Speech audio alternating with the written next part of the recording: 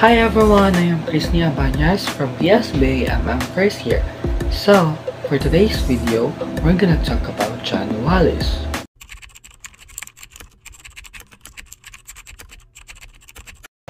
John Wallis was the most influential English mathematician before Isaac Newton. John Wallis was contributed to the development of infinitesimal calculus. John Wallis was the man behind infinite symbol. If you want to know more about John Wallis, just keep watching on the video.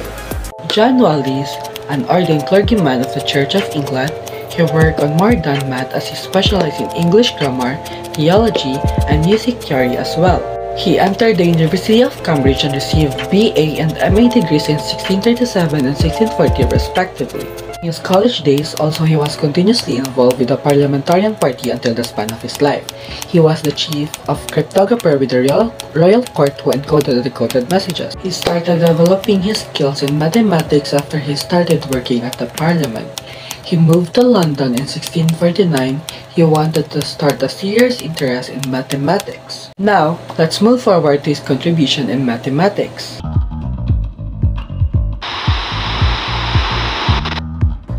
Wallis made significant to the contribution to trigonometry, calculus, and analysis of infinite series. In 1994, Wallis was appointed Saville Professor of Geometry at the University of Oxford, a position he held 54 years until his death. In Mathematica 1, 1695, he introduced the term continued fraction. He is generally credited as the originator of the idea of the number line. In 1656, in the Sectionibus Conicis, the conic section, Wallis published his discovery of algebraic formulas for the parabola, ellipse, and hyperbola. This was a significant advance on the groundbreaking work of René Descartes, which showed geometrical lines and shapes could be translated into algebraic formulas in La Geometrie in 1637. In his prominent work, Treatise on the Conic Sections, the symbol of infinity was introduced. He was active in weekly scientific meetings that led to forming the Royal Society of London by the Charter of King Charles II in 1662.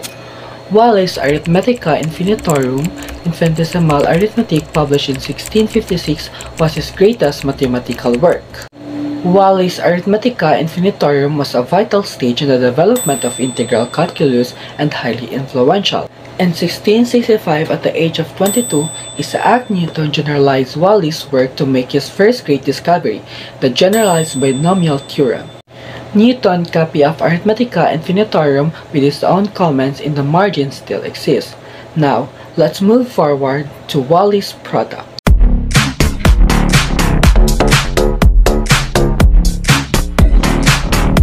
One of the interesting results from Arithmetica Infinitorum is known as the Wallis product. In modern terms, Wallis studies the integral. Are odd and even to show but not prove rigorously that pi could be expressed as an infinite product. This was only the second time pi had been expressed as an infinite product.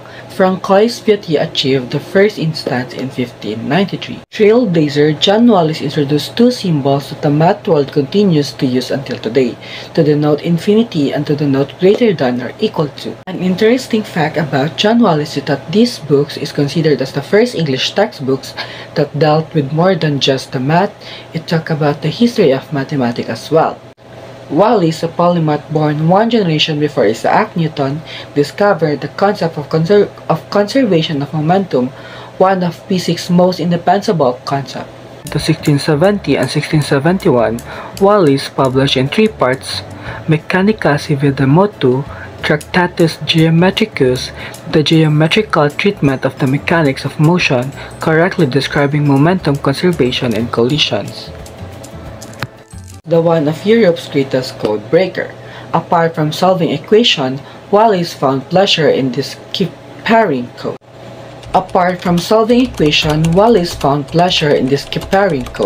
He is the one of Europe's greatest code breaker. As he mastered code breaking, what once was a hobby turned into real work. During the Civil War, he decoded royalist message for the parliamentarians, a favor that vastly improved his career. In March 1645, he married Susanna Glyde at the age of 28. Several of their children, died in the infancy. He was survived by his 3 children and 3 grandchildren. John Wallis died at the age of 86 in Oxford, November 8, 1703. He was buried at the University Church of St. Mary the Virgin in Oxford. So that's all, everyone. I hope you gained knowledge from me, and that's a little bit introduction of John Wallis. I hope you learned something, you have a insight about John Wallis. If you want to know more about John Wallis, you can search it. Okay, so bye bye.